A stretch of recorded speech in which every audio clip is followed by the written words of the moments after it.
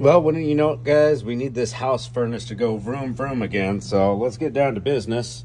Got a little info here. We're gonna go ahead and hit our button and see what happens.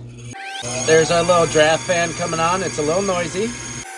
Sensor picks it up, sends power to the igniter. Oh, hotness at the igniter. Let's check for voltage. It's got voltage. It's gonna be our igniter. We got 125 volts at those wires when the igniter's commanded on, so we know that's good.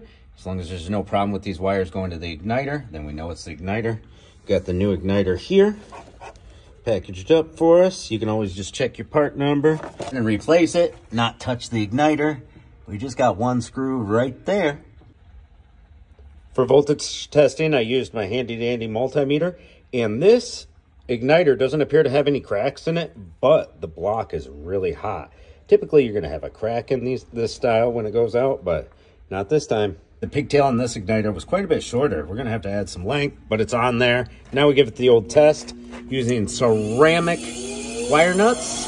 Fan kicks on. Sensor picks it up. Tells the igniter to come on. There we go. She's heating up now. That's a fix.